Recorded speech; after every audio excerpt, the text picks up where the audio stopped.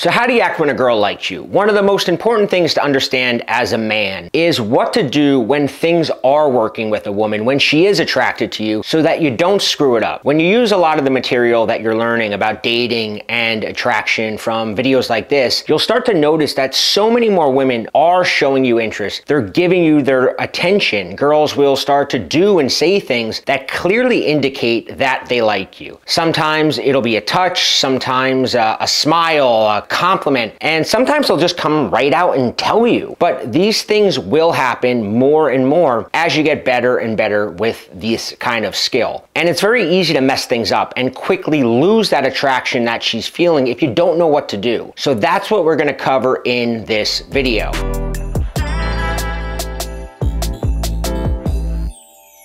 Hi, I'm Bobby Rio, and at some point we've all been in the situation where maybe we're at a party and we start talking to a girl and we hit it off and she stays near us, right? She keeps the conversation going. She's even ignoring her friends to continue talking to us. So how do we make sure that we don't screw it up? Because I can think of plenty of times from my own life where I was in this situation. I thought that I had it in the bag. I was, counting my chickens, and then poof, it was like the lights of attraction went off in her eyes, and I went from being the attractive guy that she was into to the friendly guy at the party that she had zero interest in. If you've ever been in a situation like that, or you're just wondering how to act when you're confident she's into you, I want to share some advice that my clients have found very valuable. And it comes down to three things, 3 points, and these are the 3 things that we're going to cover in this video. First, you have to know how to recognize when a girl is actually into you. You have to know how to differentiate between a girl who's being friendly versus a girl who's being flirty and giving off legitimate signs of interest. Then you have to know the big mistakes to avoid when a girl is into you so that her interest doesn't quickly plummet. And finally, you have to know how to amplify that interest that she's feeling so that you can move things along to that next level, which is more intimate. So let's start off with, how can you tell if a woman is doing something that says, I like you? Well, it's very important to understand that women are very much more subtle than we are most of the time, right?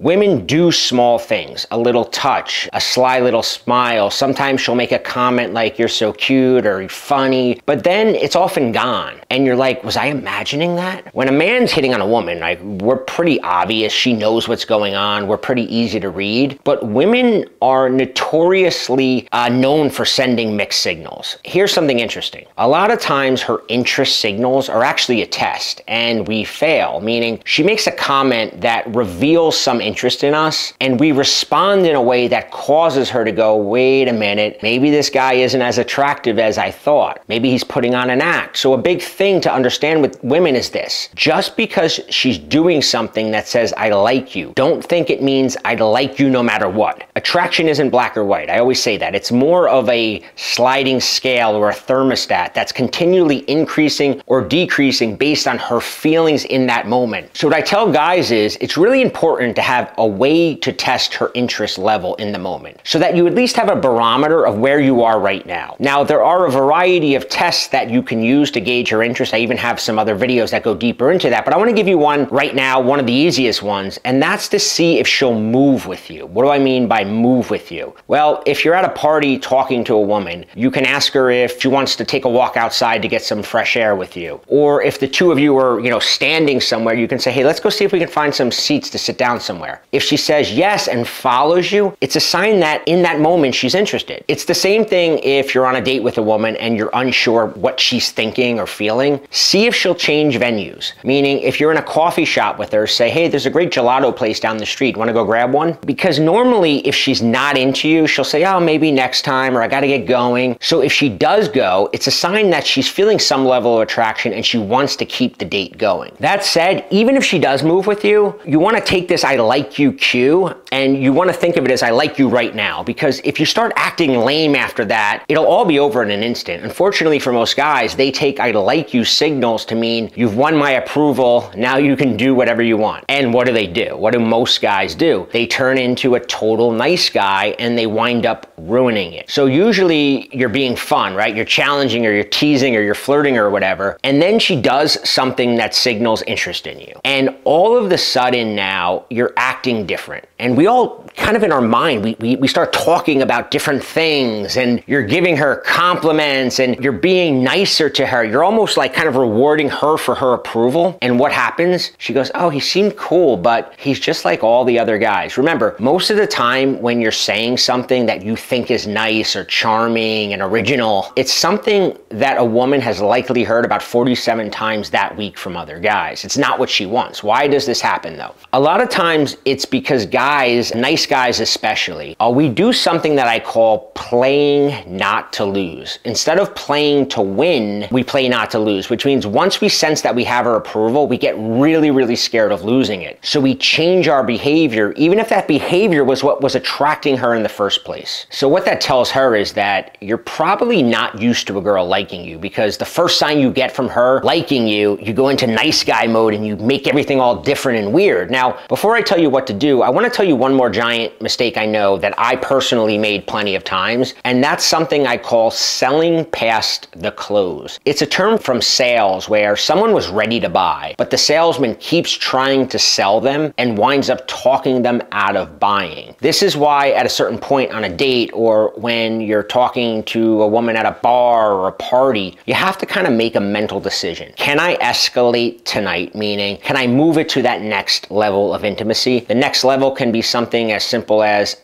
sitting and rubbing her hand as you talk, but it's something that solidifies the attraction and introduces some intimacy between you and her. Now, if things are going well, that could mean inviting her back to your place for a drink. If you're somewhere alone with her, it could mean leaning in and kissing her. Now, sometimes it just won't be practical, it won't be possible to escalate, and if it's not possible to escalate, then you're always better off leaving on a high note, because what often happens is you're at a party, a woman is interested in you, you're getting the signals, and now for the next 2 hours, you keep talking to her and talking to her and talking and talking and trying to impress her and tell another joke. And at some point, there's a law of diminishing returns, and that thermostat will actually start dropping, right? That attraction thermostat. So to avoid that, you leave on a high note. Okay, what about when you first notice the attraction and you are still talking to her? How do you increase and amplify that attraction? Well, there's something that women call sexual tension. You've probably heard of it. It's also known as chemistry or attraction. And when you tease a woman, when you make her laugh, when you play hard to get, you act unpredictable in the right way, you create this tension. This is what usually leads to a woman saying something like, you're cute, or I like you, or I want to see you again. It's the tension that makes her feel it and makes her say it. This is exactly when you need to dial things up. Don't diffuse it all by saying you're cute too, or I like you too, or by smiling like a jackass who just won the lottery. This kind of thing releases the tension, and it usually takes that wonderful electric attraction that she was feeling and instantly kills it. So when she likes you and you're getting the signs that she likes you, this is when you want to increase the tension. So if a woman says you're really cute and you look at her, you smirk and you say, yeah, I know, you're increasing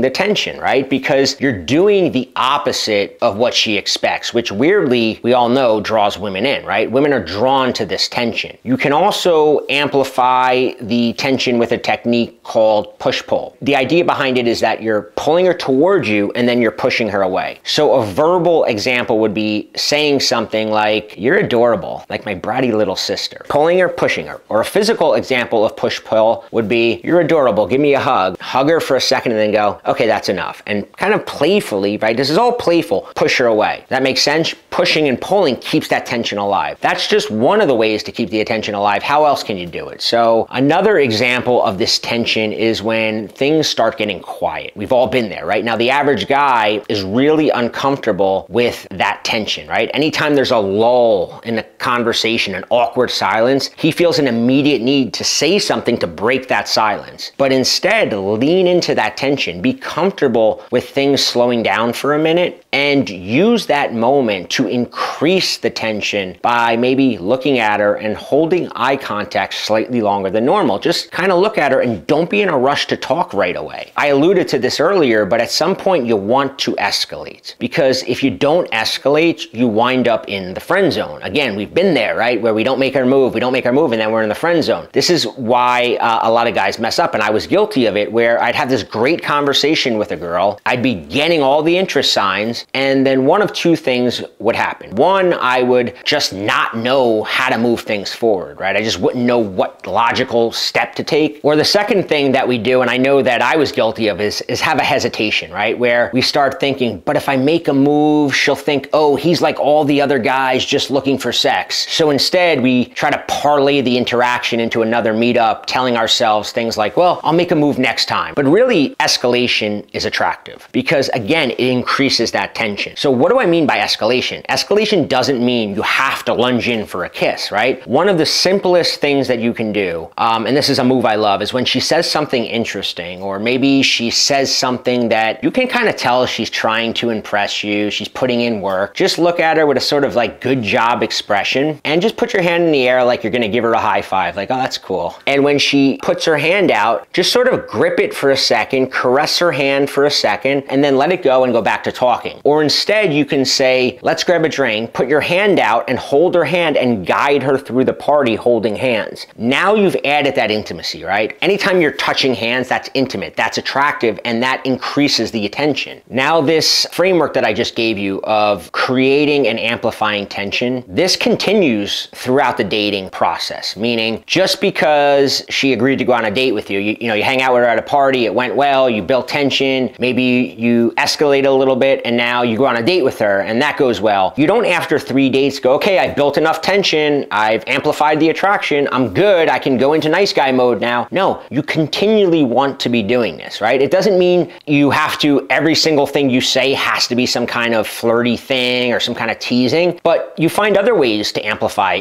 tension, right? Amplifying tension could be not texting her back right away every once in a while, right? In that moment, the tension increases. And you always want to be thinking with a woman who's into you, how do I make sure that I'm never letting, if you think of like a rope and it has a lot of tension, how do I never let that rope go slack for too long? It can go slack, but at some point you got to pull that tension back. So one of the things, a question that I always ask guys is, do you know how to respond to the various tests and situations that commonly occur with girls? I mentioned these tests at the beginning because there's a lot of make or break moments with women. And what I found is that a lot of guys are responding in the wrong way in these common situations. So what I did was put together a short 7-question quiz. The quiz contains common situations that you run into and then asks you how you'd respond in each situation. It's multiple choice and you immediately get your results to know how you did, right? How you would have done. What's funny is a lot of guys assume that they're gonna get every question right and then they get 5 out of 7 questions wrong. Now the quiz is free, you get your results instantly, and you can find the link right below this video. And more importantly, once you get your results, it analyzes it and it kind of gives you a custom plan for how to improve your weak points, right? Where you're likely messing up, and then shows you how to avoid those mistakes in the future. We call them nice guy mistakes because, like I've been saying throughout this video, unfortunately, when we like a girl, for some reason, a switch goes off in our brain where we go, okay, it's time to be a nice guy now, because we think, well, I like this girl, she has girlfriend potential. That means I have to be a nice guy, which is counterintuitive in the sense that we know that being nice is not attractive. At least most of us at this point have kind of heard that. And we're very good when we don't like women or we're not that interested in being that sort of seductive, attractive guy. But when we actually do see girlfriend potential, it's like we do the one thing that we kind of know doesn't work. And a lot of times we don't realize it. And that's why this quiz is really valuable. If you haven't taken it yet,